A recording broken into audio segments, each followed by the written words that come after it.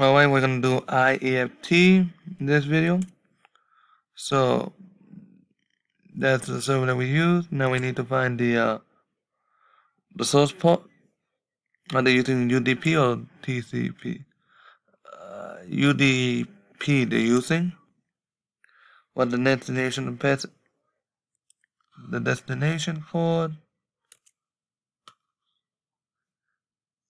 is the 192.168.16.1.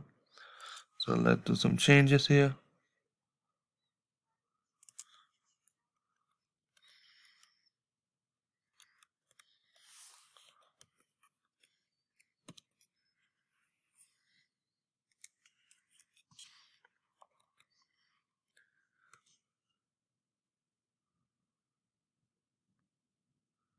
No, hold on. The destination port of the queuing method is 53. Yeah.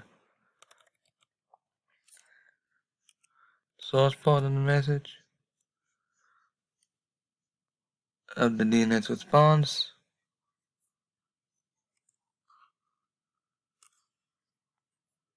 '53 as well. The IP address of the DNS being sent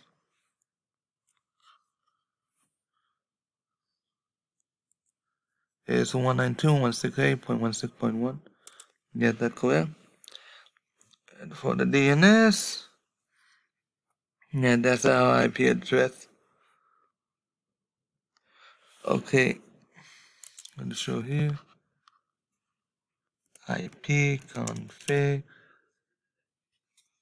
/all, and there you go.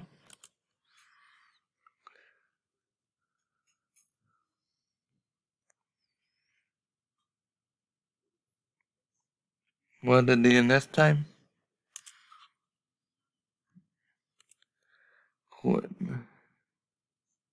The query. Okay, the query.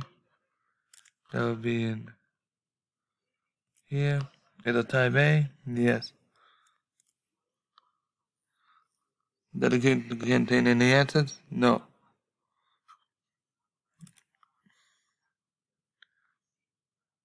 It only contains the query. That's it. How many answers are being provided? What do each answer contain?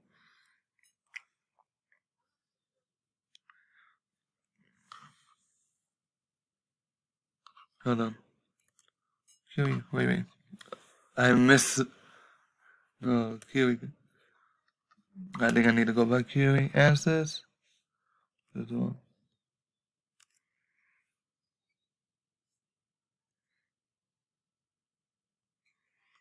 Query doesn't have any answers about the response. How many answers are in the response? Let's see here. 1, 2, 3. There are 3 answers. There are 3 answers. Answers being provided, and that is the name, the type class, the time to live, date of name, CNA.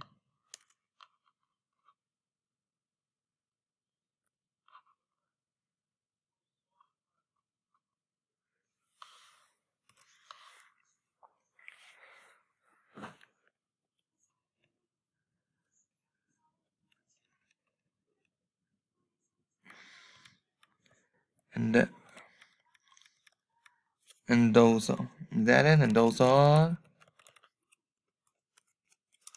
the website name,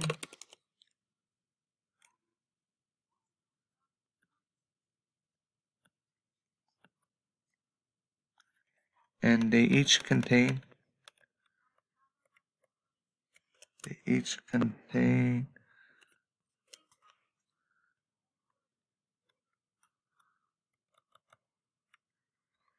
website name, data length, time to live,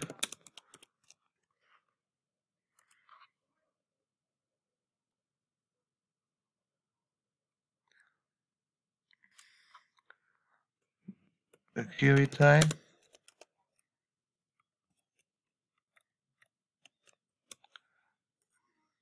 class type, and the CNAME. CNAME. There's also the IP address of the website, which is shown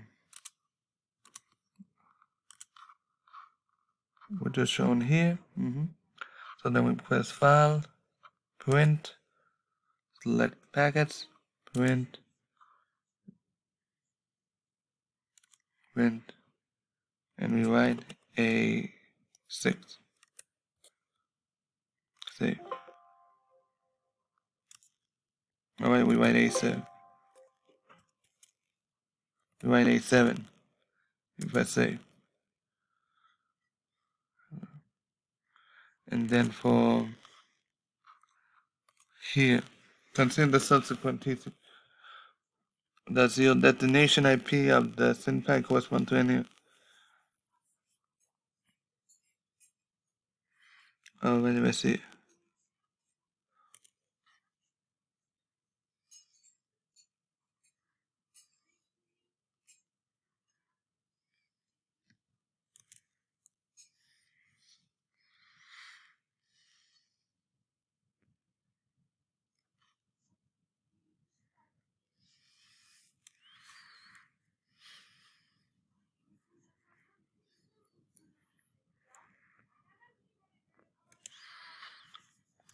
Well, yeah, does correspond to some of the packet here.